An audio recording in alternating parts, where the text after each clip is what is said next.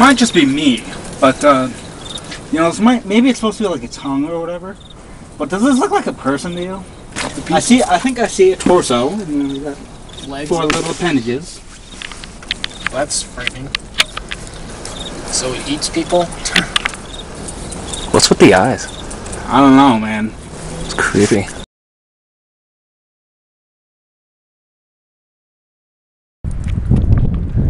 Assuming it even exists.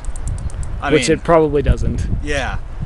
But we do know that there are several of the same types of drawings that occur all throughout the American continents. It's interesting because many of these cultures probably didn't run into each other. Yeah, that's what the weirdest thing about it is. What's the defining feature of all of them? That they are cannibal monsters. Yeah. That's... They're huge, just gigantic. Stoked to run into some cannibal monsters. Yes.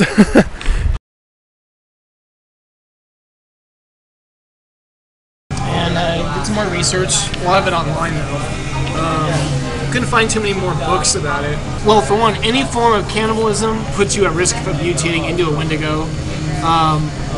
Desperation, starvation, or fear of death are not only feelings that put you at risk of mutating into a Wendigo, but may also attract one.